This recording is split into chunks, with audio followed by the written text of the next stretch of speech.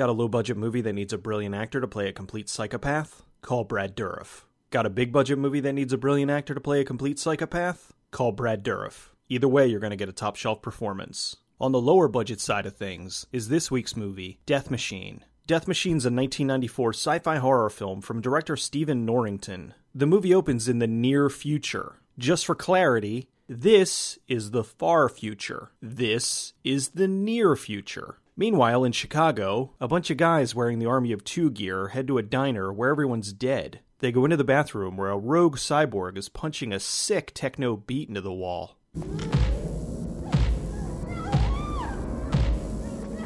The ARP are there to retrieve the cyborg, who went nuts and killed everyone in the diner.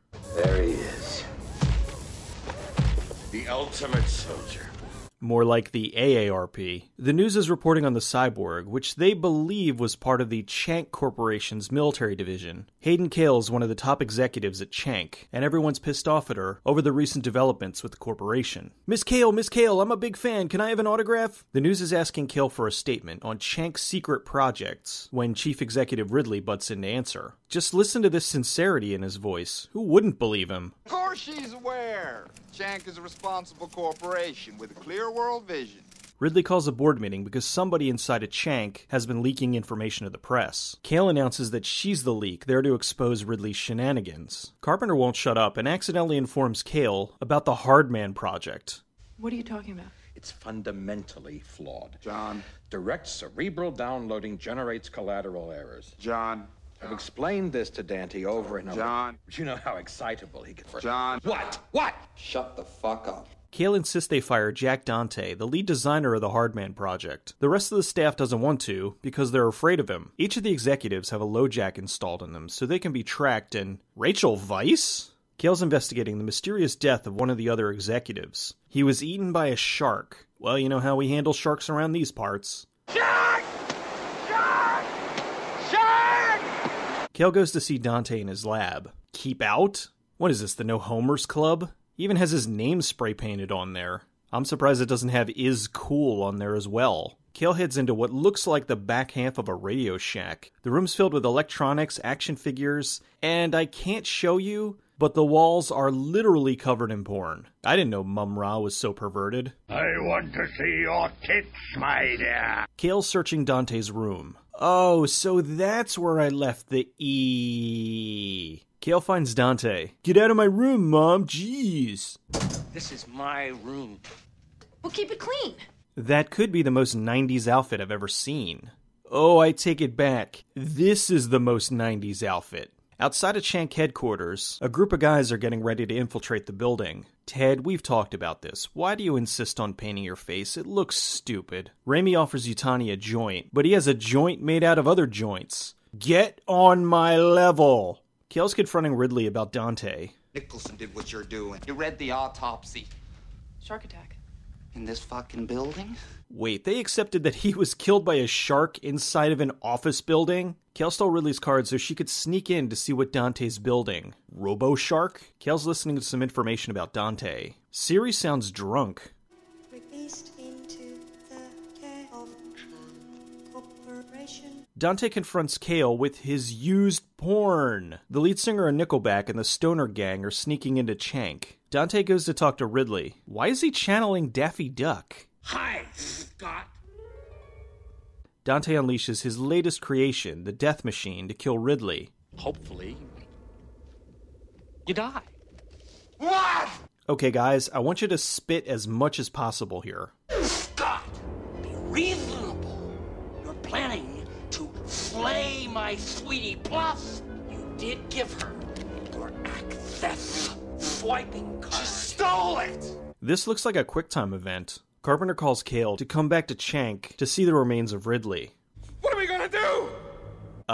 Leave the building? She uses Carpenter's keycard to lock the Death Machine into Vault 10 and block Dante's access. Raimi and crew show up just in time to stop Dante. They then take the remaining executives hostage. They need to drill into the main vault to get to the Chank servers. Dante convinces them he knows an easier way in, through Vault 10. Once inside, Dante unleashes the Death Machine. Waylon blows himself up and knocks Raimi out of the room. Raimi suggests they all leave. Carpenter then goes into overacting mode. It's not our problem. We have nothing to do with this. Nothing. Right, Gil? Tell him.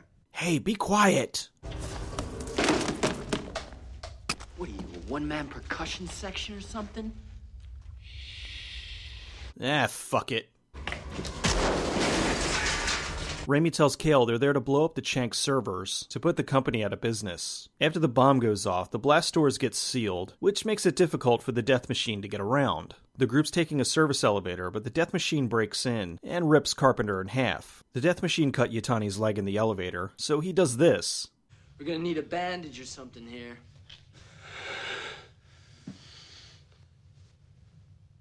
See?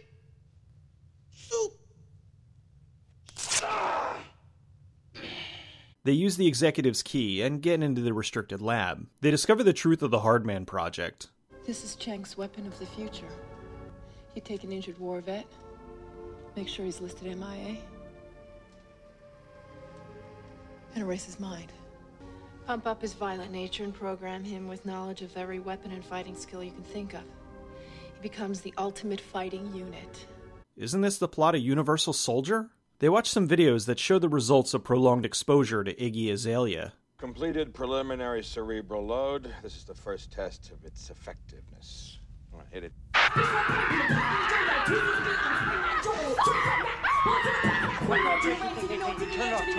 Turn off. They investigate the documents on the Death Machine, which is presented like an 80s music video. So Dante named the Death Machine the War Beast. That sounds like two bands that would have been touring in 1994. Kale suggests they suit her up to fight the War Beast, but Raimi does it instead, since Kale needs to work the computer. They load the Hardman software into Raimi, but all he sees is the intro to Doctor Who. Kale sets his basic parameters. Maybe she should have installed a program where he doesn't yell all the time. Executing combat objective now! This area is secure! This armor looks extremely cumbersome. There's an elevator on the roof that'll take them to the surface. No one seems to understand how to be quiet in this movie. Quiet! Raimi Bot opens the lock, but the War Beast barges in. The two get into a fistfight while Kale and Yutani escape. War Beast is briefly incapacitated, so Raimi Bot's able to get outside. Yutani holds it off and almost would have escaped if he didn't do this. The War Beast is out in the open, and we finally get a good look at it. Looks like an upgraded Mauser. Raimi and Kale escape on the freight elevator to hell. Going down. Kale removes the programming from Raimi, so he's back to normal. They get to the bottom, but of course, now the police show up. I'm not believing his performance. Holy donuts! They get into the bunker and wait for the bulkhead to open. Of course, Dante is waiting for them. He stops the War Beast before it kills Kale. Kale tricks Dante and takes the War Beast controller. Kale locks snotty Dante into the containment chamber with the War Beast and lets it kill him. The movie was filmed mostly in England for about $6.5 million. It was written and directed by Stephen Norrington, who would go on to direct Blade and The League of Extraordinary Gentlemen. Norrington has a background in special effects, specifically in creative design, which is probably why the War Beast looks so cool. Although I wish we got to see it more. I realize you don't want to show your hand too early. You want to build up to that reveal. But even in the reveal shots, we just get these brief glimpses of it, which is a shame because it looked awesome. The original cut of the film ran about 2 hours long. For the US cut, they removed about 21 minutes of material, a lot of which greatly impacts the tone of the film. For example, the opening showed the police outside the diner, and more of the destruction the rogue cyborg caused. In the US cut, it jumps right to when the ARP guys are going in after it. There were little things like the intercutting of the dead children death toll,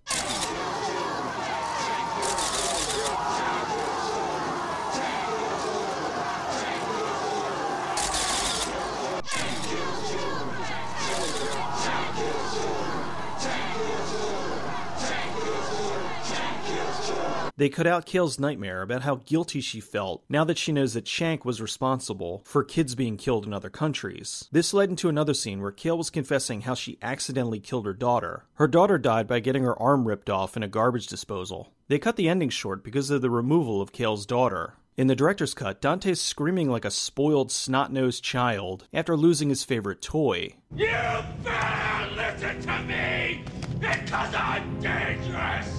Then you're in the right business, Jack. I'm not in this business anymore.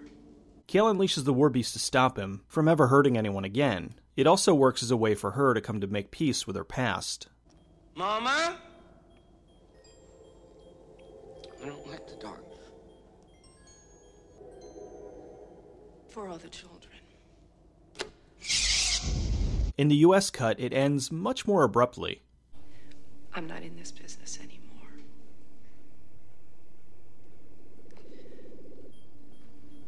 Don't leave me in here.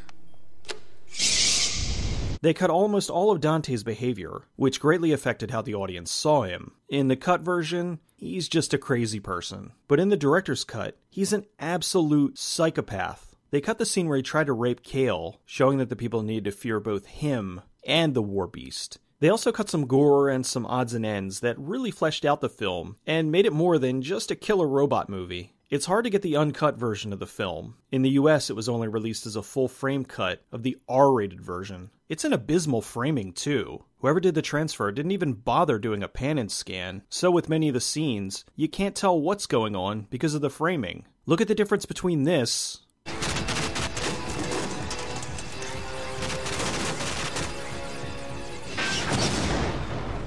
and this.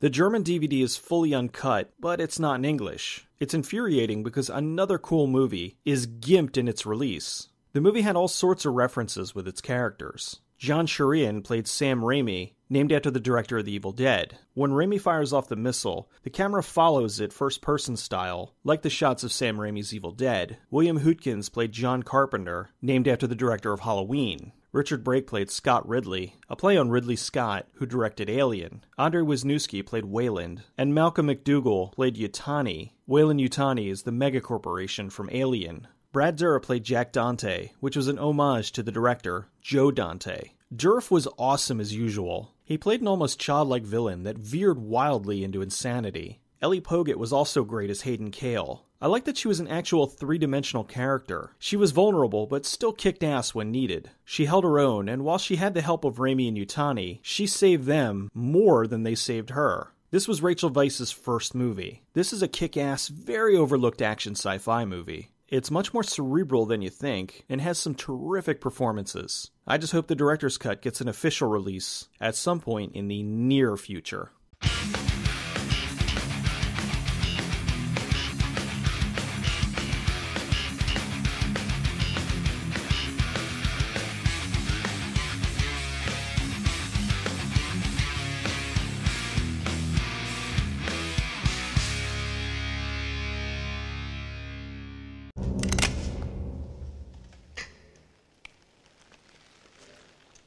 Right. Time of the month.